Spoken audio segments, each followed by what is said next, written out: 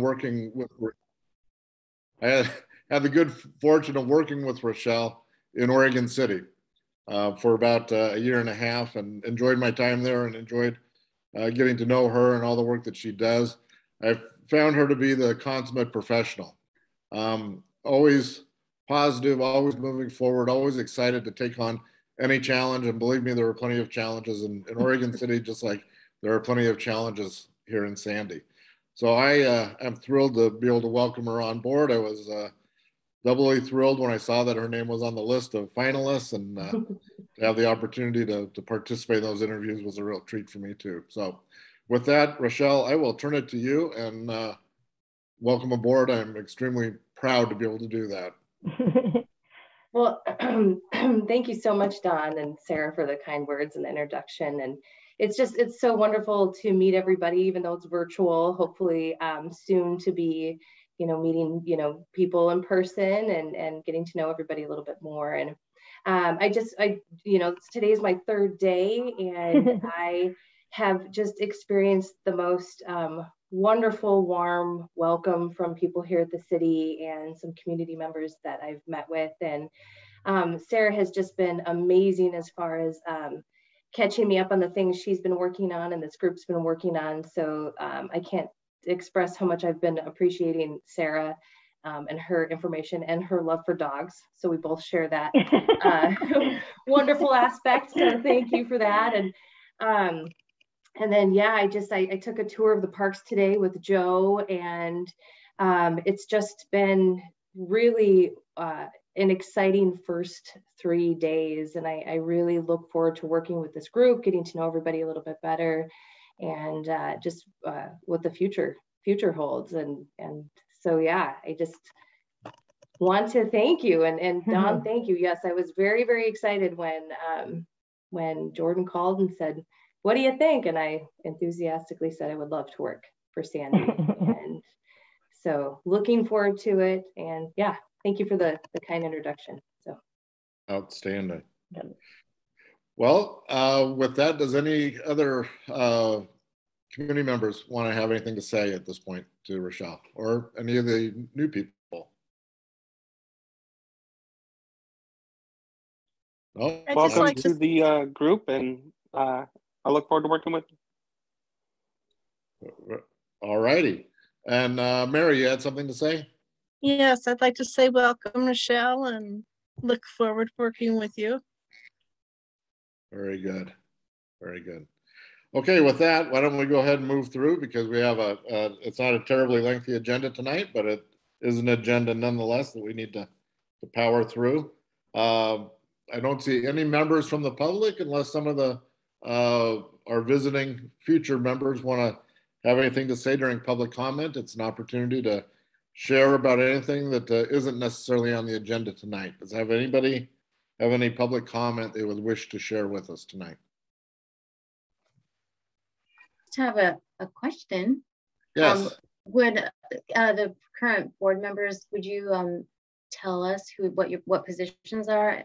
I know yours, but if there's any of the other officers here. Sure. Well, Mary, our secretary, would you like secretary. to? Very good. David or Will? I'm sports fields and athletics. And David or Will? That was David, yes. Yes, I realize that. Yeah, well, welcome, Rochelle. Welcome, Peck. Yeah, I have no known responsibilities whatsoever, but I do tend to favor dogs and trails. So I'm pretty much a trail guy. Very good. All righty. Consent agenda. Has everybody got it? Oh, I'm sorry. No, you're right. Ignore me. I would never do that. Has everybody had the opportunity to review the minutes from our last meeting? Alex, you don't have to vote on this, right, Dawn? Because she wasn't at that meeting. I think I can abstain from that. Yeah, absolutely. Perfect. So I need a motion. I motion that we accept the minutes as they are written. Thank you, Mary. Is there a second? I will second that. All righty. Thank you, Will. All those in favor say aye. Aye. Aye.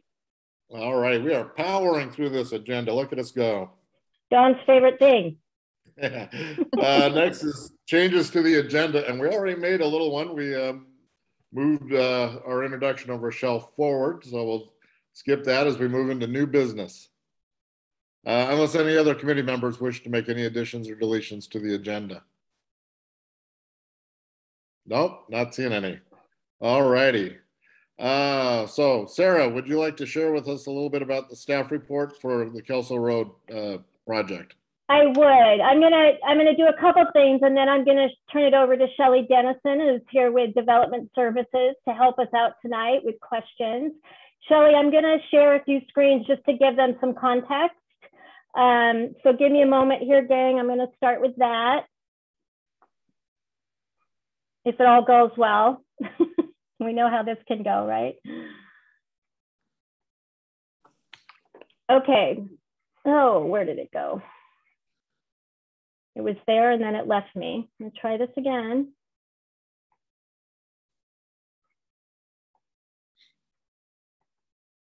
If you're talking about the map, we could see that. You can see it. Okay. I just can't see it for some reason. But I know what it looks like. So you can see, I can't remember if in that one, hold on just a second. Let me grab something here. I'm not looking very slick, am I?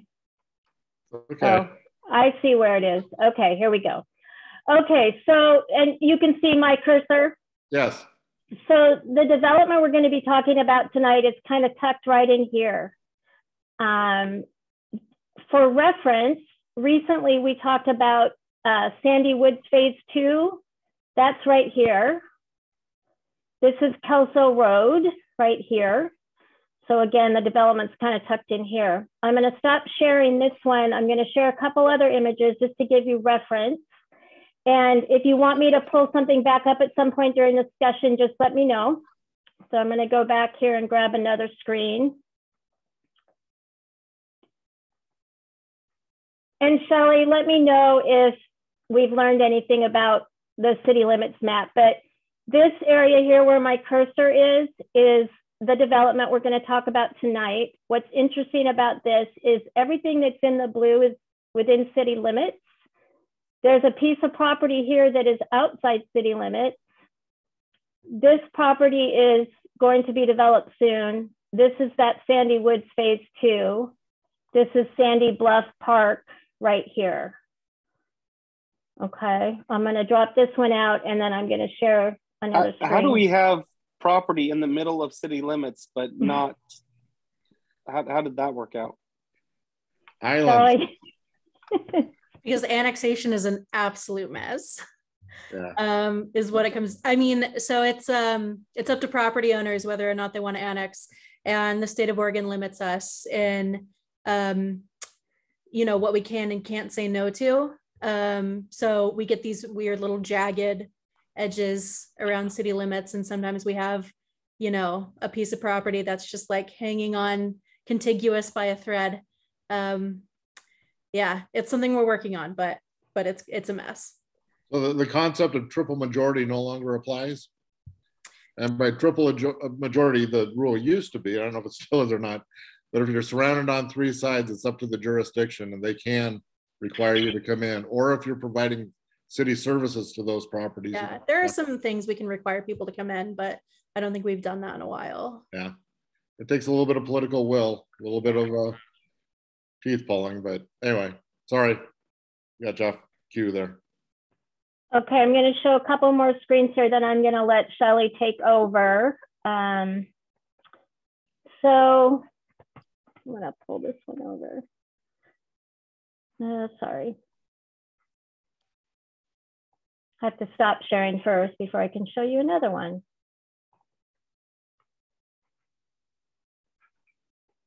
Okay, can you see this map with the circles on it? Yes. Okay, So you might recognize this from the new, the updated Parks and Trails Master Plan. These circles represent that 2-mile radius that we're trying to hit for all the residents in Sandy to be within a neighborhood park. So this is the Sandy Bluff Park right here. This is that development we're talking about tonight. You can see part of it kind of is within that radius and part of it is outside of it, but it's close.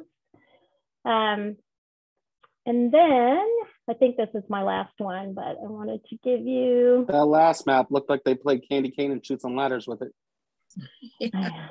Right. Nope, that's not the one I wanted. Oh, shoot, I keep.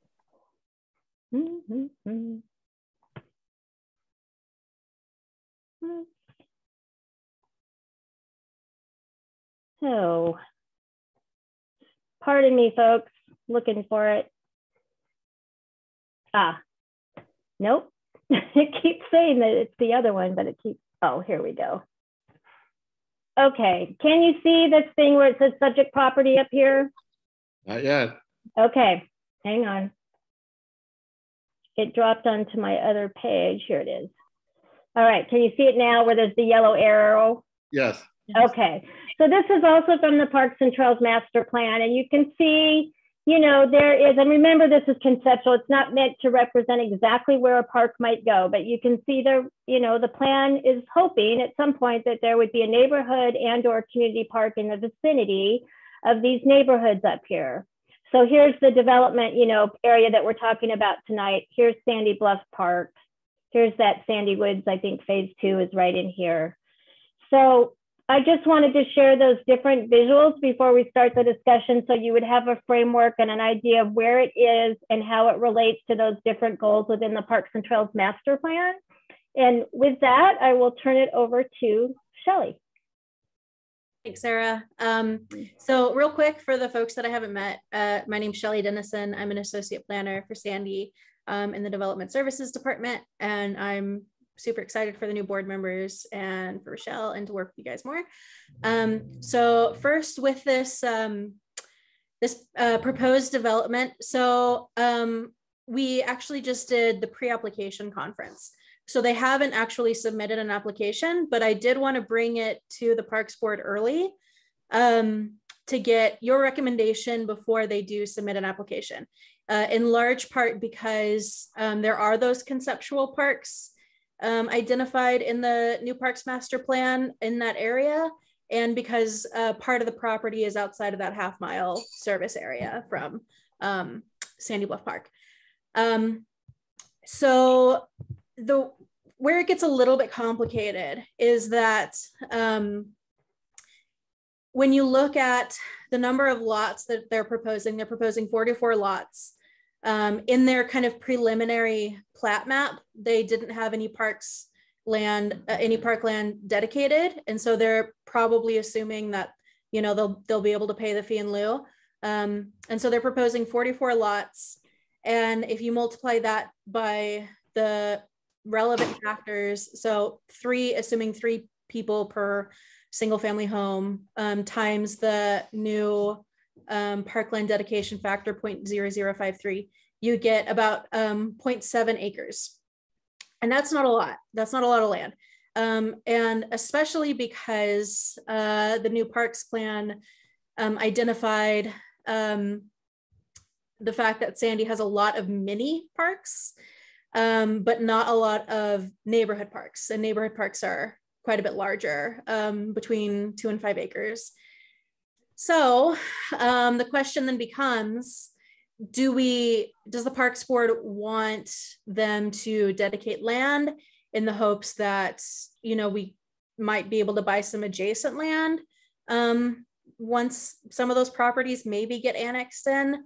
But that obviously depends on a lot of things working out in the future that we can't necessarily control. Or does the Parks Board want to accept the fee in lieu? And like you guys noticed on the city limits map, this property has 3 sides unincorporated. So it's not like the city can buy unincorporated land to develop a neighborhood park. But I wanted to bring this to you guys before they submit the application, because it is kind of an interesting situation where the land dedication calculation at 0.7 acres isn't enough to constitute a neighborhood park, but it is outside of that park service area. And there are those neighborhood and community parks identified in that area. So if you have any questions, I'm happy to answer them. I have a quick question, just a clarification. I do believe, maybe I misheard. It sounded like you said that we cannot buy property outside of city limits for land. I believe we can buy property outside of city limits for land. It becomes a question of what it's zoned for, and how we can go ahead and change that zone. And if it's outside the urban reserves or outside the urban growth boundary, then it adds another wrinkle that makes it difficult. Yeah. Sir, Don, do we have a copy of that map that I can pull up without having Sarah share it? Or yeah, it should be on in your packet, David. Which packet was that?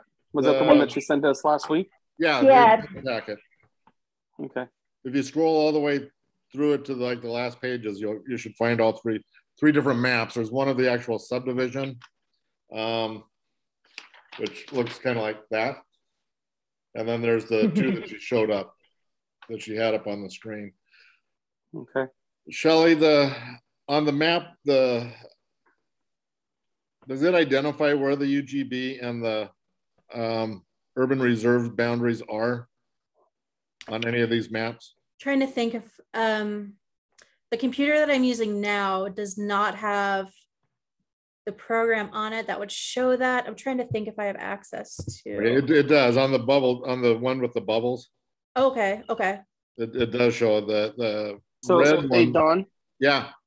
So I'm looking at the three maps and I don't see that first map that showed where the unincorporated properties. I can share that. Hold up. Okay. That's what you wanted, right, David? Yeah, that one. Okay. Sorry. No, it's okay. So what it looks like, is everything south of Kelso Road is in the UGB. Right. Yeah. Okay. So here's Kelso right here, folks. So south. So my understanding is if we wanted to purchase land, we could purchase it relatively simply within the UGB. Okay. Something we would definitely need to check with the attorney about, but I believe that's the correct interpretation. Right. And then there would also be the fees associated with annexing in the land as well. Yes. Yeah. And I would assume that the city would want us to annex in immediately, which it only makes sense. Not that they will get any taxes from us, but it only makes sense. So anyway, okay. David, did you have some questions? No, I'm always looking at the different pieces of land. So yeah, especially out in that area. I'm still looking for my baseball field, and Believe me, so am I. I share that with you. We're all looking. Will, do you have any questions? No, I don't. Thanks. Yeah. How about you, Mary? Nope. Alex? No, none for me. Okay. Staff recommendation is that we accept fee in lieu. One of the concerns that we had, and I had the opportunity to briefly discuss this with Sarah. In the new master plan, the one thing that we have a abundance of, or an overabundance of, are the little tiny tot lots and vest pocket parks and things. And if we were to accept a property based on the 44 lots, we would get basically 2/3 of an acre, which makes it very expensive to maintain that size of property. It costs more money to get there than it does to take care of it. So in lieu of that, I would strongly suggest that we accept the fee in lieu and begin searching for a more appropriate piece of property out within the UGB that we might be able to find that could accommodate both the neighborhood park elements and possibly some sports fields on it. Okay.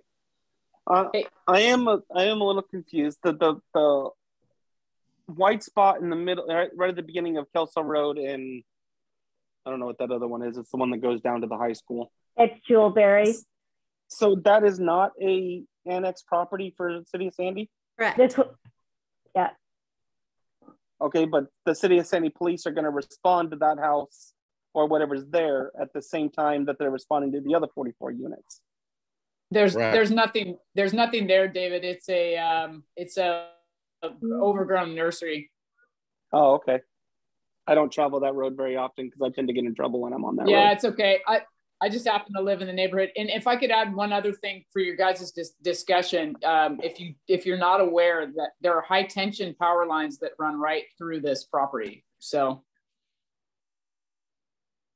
just something to think about. I think they're next to it, aren't they, Lori? Not right through it? They're next to it. They're next to it. They're not right through the middle of it. I guess maybe I should have phrased it differently, but they are, I don't have your pointer, but if you go from Jewelberry, they kind of run parallel. It would be, they run northeast, or you could say south to that property. They run right to the left-hand side of the road that leads to the high school. Do you guys isn't that the same property you guys call the wood Sandy Woods 2 phase 2? Yeah. Are you guys not seeing my cursor? Yeah. Yes. Yeah, we can see your cursor. So here's where I believe the power line runs through. Yeah, that's where the power. Yeah. Yes. Okay. And here's Sandy Woods phase 2. Here's the development parcel we're talking about tonight.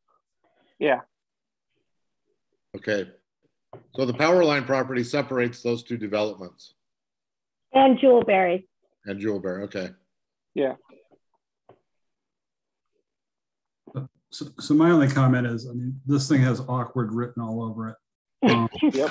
It's just not worth the Hey, Lori, where is that?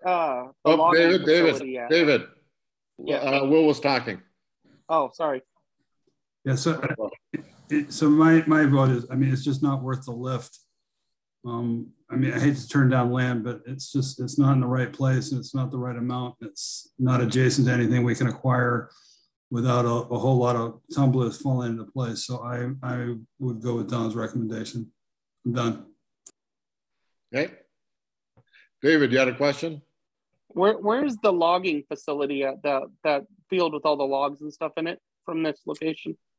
So, David, if you were to travel down Kelso, it is almost directly across from Everfresh. So it's closer to 362nd. It's further down. Okay. Yep.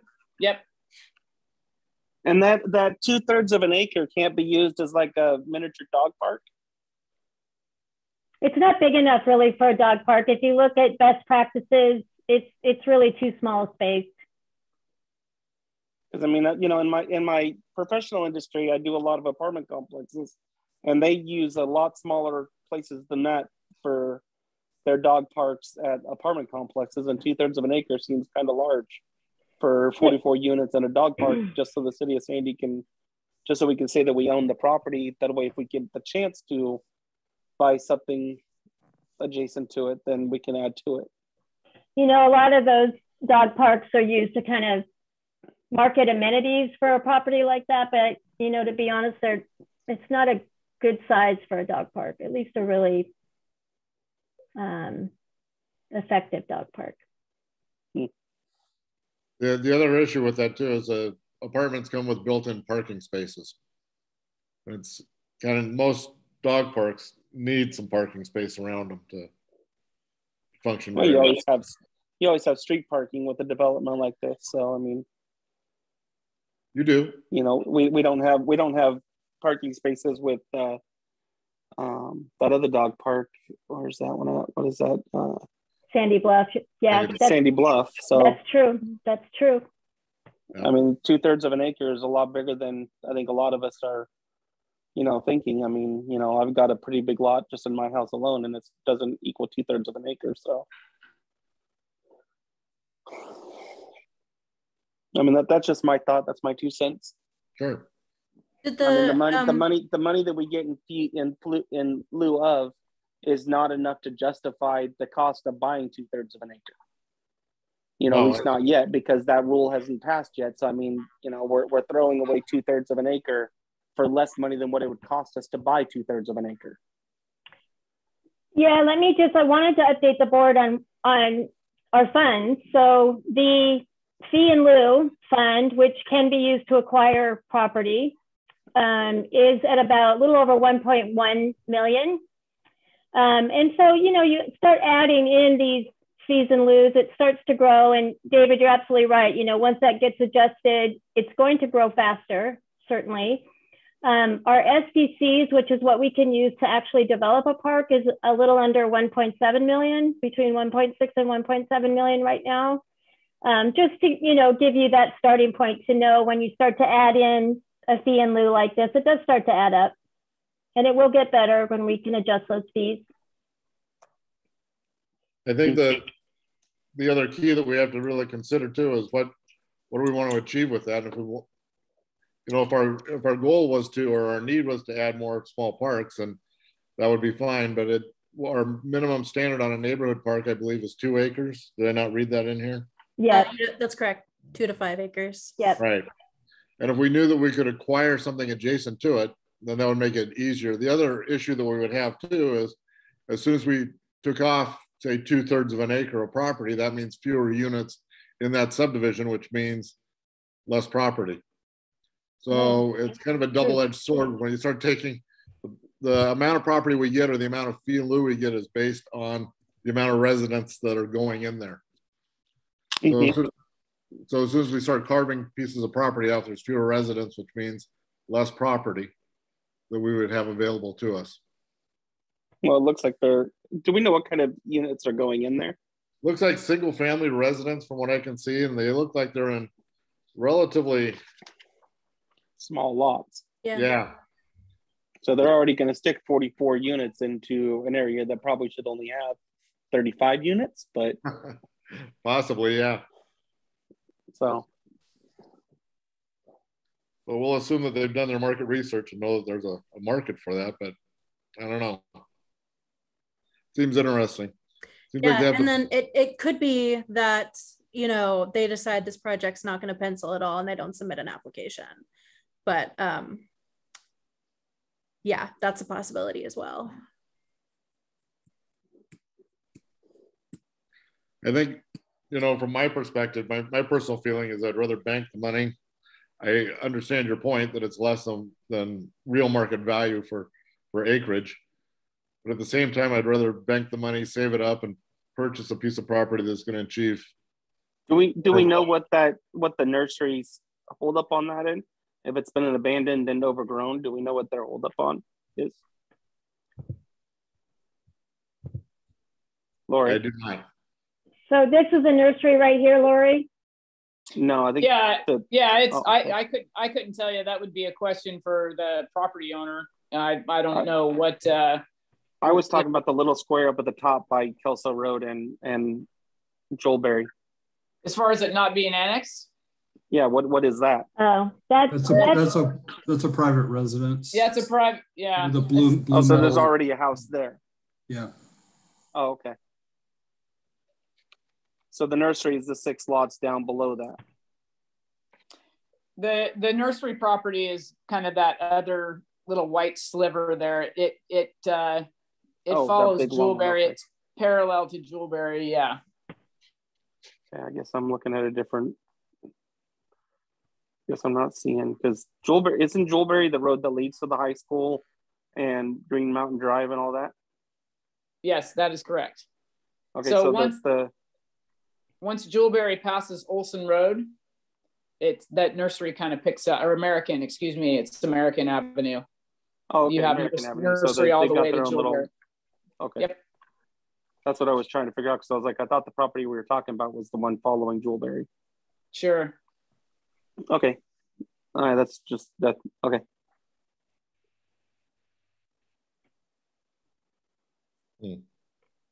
Okay. Well, folks, what do you want to do?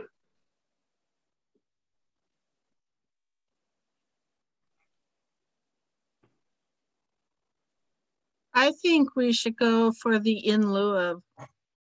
Okay. Does anybody want to make a motion? Yeah, I'll make a motion to accept in lieu of. Is there a second? I'll second. Okay, we have a motion and a second. Is there any discussion?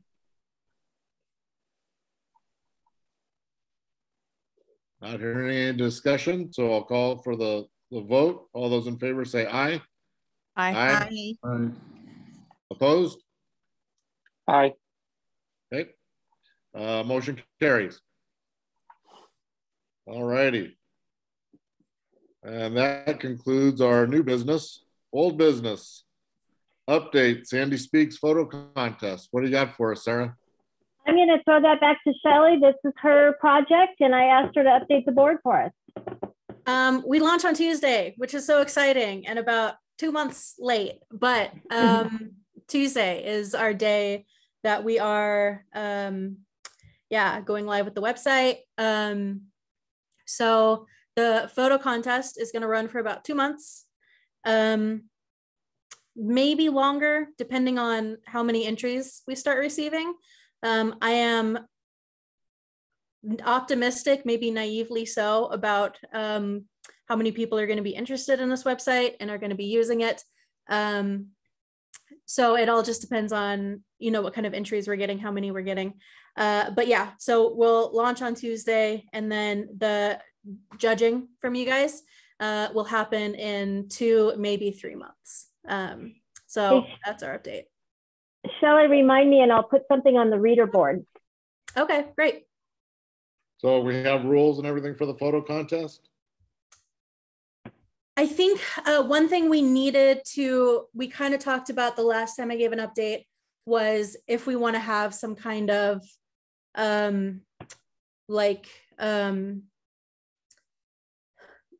something somebody would need to sign if there's a picture, but if there's a child in one of the pictures that a parent or guardian would need to sign and give their okay. I remember we were talking about that at the last time I gave an update. Right. Okay. That'll be exciting to see how the response is to that. Yeah. I'm really excited about this. Before we leave old business, I do want to kind of circle back to our last meeting a little bit.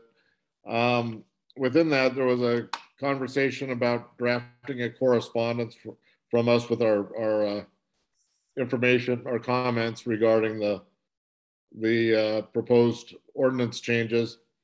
I believe they've all received a copy of the minutes, so that covers that pretty well. But I did have an opportunity to meet with Kelly from the planning department, the city attorney, and a couple of other folks regarding the proposed language on there. Councilor Walker was also involved in some of those discussions. Originally, that information was going to go to the Planning Commission, I believe, and then on to City Council this month, at the start of the month here in November. It was delayed a little bit because there were a number of questions that we had asked that they weren't quite fully comfortable with their responses. The other thing that came up was in relationship to our trails and what we were asking for. We already owned some of the property, or the city, I should say, already owned some of the property. So we had to go back and identify proposed trails on city property so we could take it out of the equations for the developers, so that we're not basically double charging them. So in doing that, it slowed down a little bit. I believe that it's going forward at this point. I'm not sure what the date will be on that. But I believe that all the information has now been gathered. Shelley, are you familiar with any of that? Or is it Kelly's project? Yeah, that's Kelly's. Okay. Well, we'll... Dawn, I did do a staff report after the last meeting and forwarded that. So there wasn't just the minutes, there was kind of the board synopsis. Okay, great. Yeah. Very good. So they're fully aware of all of our things. They're still reviewing it. There were some questions that needed to come up, like I said, regarding existing city-owned rights of way. and concerns about double charging the builders or developers, which I think is a fair thing that we want to not do. But I believe that that should be coming back fairly quickly, if I'm not mistaken. So hopefully, maybe we can touch bases with Kelly again and get a new timeline for that project. And that's what I know about it. Well, thanks for that update. Moving along. Moving along. Staff Yes. updates. What do you got for us, Sarah? I just wanted to touch base about December's meeting. Right now, there is nothing on the agenda. That can always change. But Shelley, I sort of get the feeling things will be pretty quiet on the planning front in December, but I don't know if you have a feel for that. You know, it's totally unpredictable. Okay. We'll see. Okay. Well, I wanted to invite the board to send me an email, suggest some agenda items. If there's things you've been dying to talk about and we just don't ever seem to get the time, something you want to look at, explore, or, you know, any item at all, December would be a good time because I do think our agenda is going to be pretty light. Okay. If we don't hear of any items from the board members that would like to have something on the agenda, off and on, sometimes we do skip the December meeting. It's just a quieter time of year sometimes, but busy for people holiday wise. So I'll keep you posted. I'll talk to Dawn and Rochelle and we'll, you know, see, but this would be a great time for some agenda items we haven't been able to get to. So I'm always up for talking about bees. So very good. Well, we might, yes.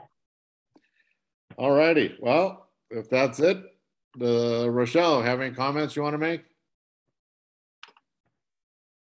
No, I'm thank you again for letting me listen in and excited to learn and eventually participate and get caught up. So we're not scaring you off, I hope.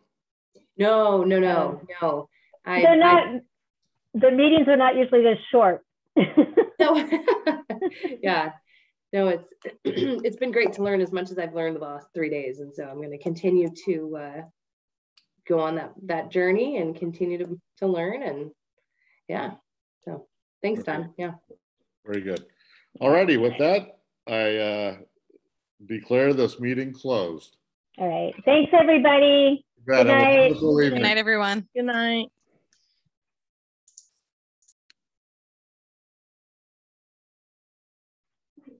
Have a good night, everybody. Thanks, David. You too. Good night. Can't find my end button. Oh, there it is. Yeah, me too. There we go. Okay, good night, you guys. Bye, Dawn. Good to see you. Oh, hi, Sarah.